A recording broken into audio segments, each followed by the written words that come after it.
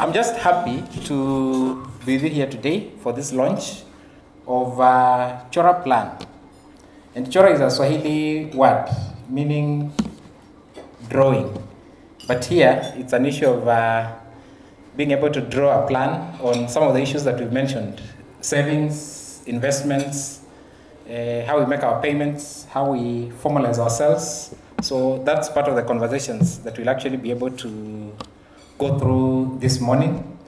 And we're just overwhelmed as KBA to be able to see the commitment that all of us have on this particular cause in empowering our individuals, our businesses, and the economy. So when we come to this discussion of financial literacy, we need to reflect at a personal level and even at a corporate level as to how we can be able to add value to those around us, beginning with ourselves. Because when you look at investments, when you look at savings, even at a personal level, we are not where we are supposed to be. There is something more we can be able to do, even as we seek to empower others. So on behalf of KBA, we just extend our gratitude that you've been able to come this early. It's a chilly, cold morning, but we are very, very grateful.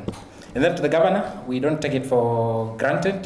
We are very, very grateful that you chose to be able to be with us this morning on this course, and it just shows your commitment to this particular course of financial literacy and financial inclusion. And we look forward to collaborating with Central Bank a little bit more to move this agenda forward, because I look at the Kenyan economy and realize that the private sector has so much to be able to do to ensure that we can be able to progress. And then also I look to government, and my prayer is that even governor, we need to preach a lot of hope to our businesses and individuals, even amidst these changes, amidst the financial constraints. People are very constrained. People are losing jobs. Businesses are barely surviving. But as private people, as banks, as people within the financial ecosystem, we need to preach hope in that let businesses keep doing what they are doing currently. It will actually be able to survive and thrive. Because I can't promise that we are going to have it easy. It's actually going to be much more harder going forward.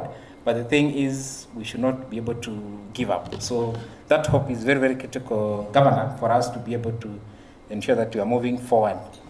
There are partners in the room that I just want to mention, briefly by Julian. So Central Bank, we are cooperating with you. There is colleagues from Kenya Deposit Insurance Corporation. We've collaborated with you since last year. There is Pesalink, our subsidiary. I've seen Kituk in the room. There is Kenya Mortgage Refinance Company. Visa, represented by Eva today, karibu sana. There is Consumer Grassroots. There is Kenya Society for the Blind, Competition Authority. Then we also have Africa Nenda. You've been with us, and we are happy that you'll continue working with us on this particular journey.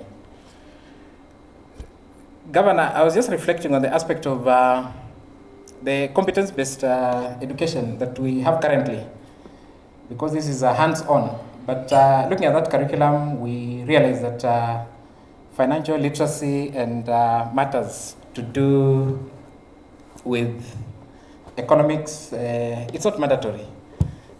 And that may be the reason as to why maybe we are in the hole that we are in currently. So we might need to look at that competence-based curriculum, be able to see even from the primary schools, we can actually be able to inculcate skills, knowledge, just to understand economics, finance, because this is day to day. Until we get to 100 years, we need to understand financial literacy and how economics work. So it's something that we need to look at. And even at personal level, again, we have our own children, we have our family members, we have our colleagues at work. We just need to be conscious and intentional on the fact that we need to be the change that we actually desire. So let's, as at our individual levels, be able to contribute this. And even this, more specifically for banking, we have within our ecosystem, any small shock, like the affordable housing, we have to be able to do something for even our staff. Next month, there's another shock coming in the form of social health insurance fund, 2.75. Again, we need to do something. So how do we prepare ourselves, even as employees, to be able to navigate those shocks? And that boils down to financial literacy and how we manage our finances. I was just welcome you. So to conclude, Governor, and because we are in a financial literacy session, I was looking at the MPC press release, Governor, that you released last week on 5th of June. And I was conversing with a friend, and he's a learned friend, so this matters economics. Some words, zinapita ka upepo. So there are two words that I picked out, and I love some experts in the room to be able to assist us. And I not ask the governor, I'll ask Chairman John Chora to be able to assist us with one. There's a word called stickiness. Stickiness. Because for me, I refer to Black Laws Dictionary. Sijapata hiyo stickiness. So, Gashora unaweza kutusaidia.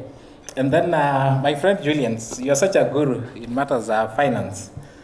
There is a word Governor used in the press release called real GDP. So I was wondering whether it's fake or unreal. So I'll ask you to be able to assist us on that. On that, thank you and welcome.